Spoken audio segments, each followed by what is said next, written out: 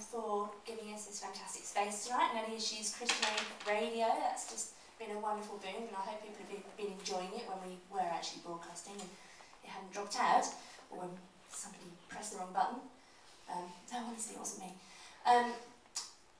We have opportunistically put some collection boxes on the tables, so it'd be really quite nice if people could put some money in to acknowledge that Christian Aid gave us this room free of charge. And anybody online that wants to donate to Christian Aid through their website to show your appreciation, please do. It'd be lovely if they got a few donations, because this event might not have been nearly so good or so big, it was made as much noise or produced as much learning as it has if we hadn't have had a space to do it in.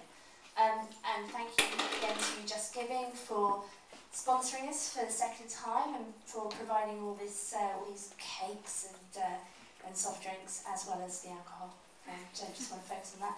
Thanks to Amy for manning NFPtweetup Twitter account all night and tweeting away.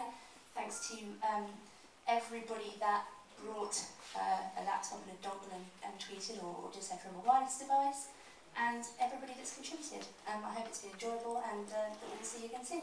Goodbye.